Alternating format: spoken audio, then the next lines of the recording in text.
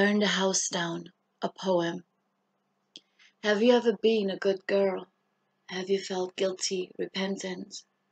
Hands running over my mouth, fingers through my hair, curse words, from one ear to the next, the ringing sounds in my stomach, the heat captured, resilient, persistent, up and down, the whole body within your grasp, stinging toxicity.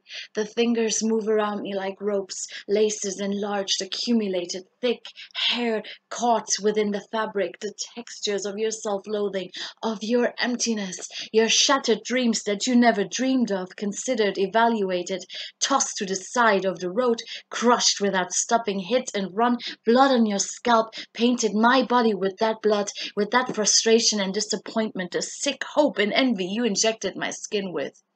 You and I, we moved violently towards and away from each other. I had your face and turned it into my own.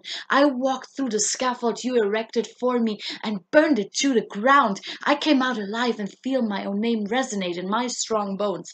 Across every single organ I holler and rage and love and set myself free on a daily basis. You made the universe your nemesis. I create myself anew and incorporate it in every part of my own body.